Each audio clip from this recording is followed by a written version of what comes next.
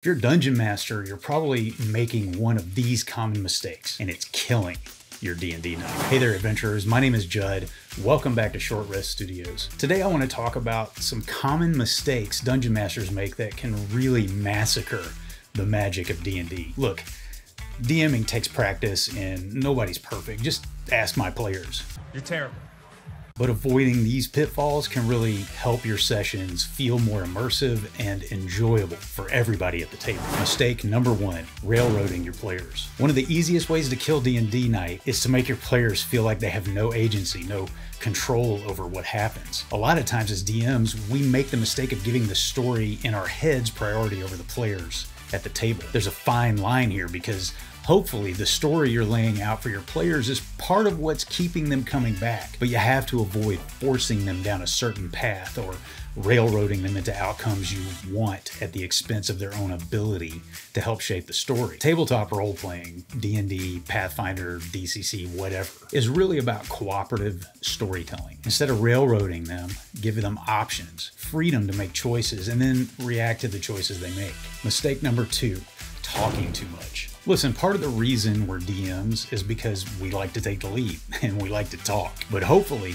we're also in it to go on an adventure with the players at our tables. It's easy to start monologuing and describe every rock, puddle, and crack in the dungeon floor in excruciating detail, but long speeches or too much NPC dialogue get pretty boring for your players. Even if they're not saying it, the bard's definitely thinking, for the love of Lord Bahamut, get on with it. Will this day never end? Try to keep your descriptions and conversations short and sweet. Remember, it's supposed to be fun, and for your players, that means giving them the opportunity to drive the action through their choices, not through your interminable exposition dumps. Make sure your players have time to roleplay too. Mistake number three, not tailoring the game to your players. This is honestly one of the most difficult parts of being a DM or GM because every player wants something a little bit different out of D&D. One of the best things you can do in session zero is just spend some time trying to understand what your players enjoy and give them a chance to experience it in the game, whether it's combat, exploration, role-playing, puzzle solving, whatever. Not everybody's going to love every moment, but you can create moments for everyone at the table by creating encounters and challenges that address the things they're looking for in the game. Are there mistakes you've made as a DM or seen other DMs make that really just decimated your game night?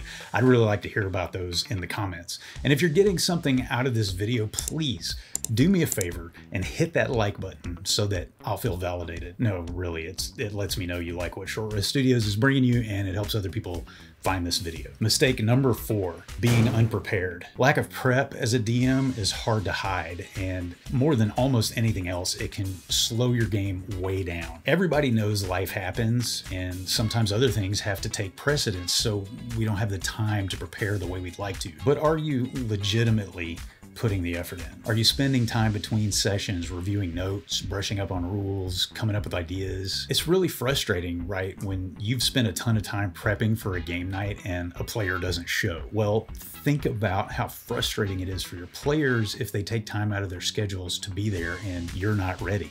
You're not ready. I'm ready. We're all human, but do the best you can because there's a direct correlation between your level of preparation and the amount of fun had at your table on D&D night. Mistake number five, not adapting to players. You know it, and I know it. No storyline or adventure ever goes exactly according to plan. As a DM, you have to be ready to improvise when your players inevitably do something you didn't plan for. Being able to improv, to think on your feet, is hard. I mean, I know from personal experience, but I really think it's the key to being a great DM. Don't panic or shut down their ideas, just relax. Hold loosely to your planned story beats. Embrace the creativity of your fellow adventurers because that's what they are. There you go, adventurers. 5 mistakes that are probably killing your D&D night. Avoid these and you go a long way toward creating an experience that's fun and memorable for everybody, including you. Because I don't know about you, but for my money, not a whole lot is better than leading my players on an adventure that they remember.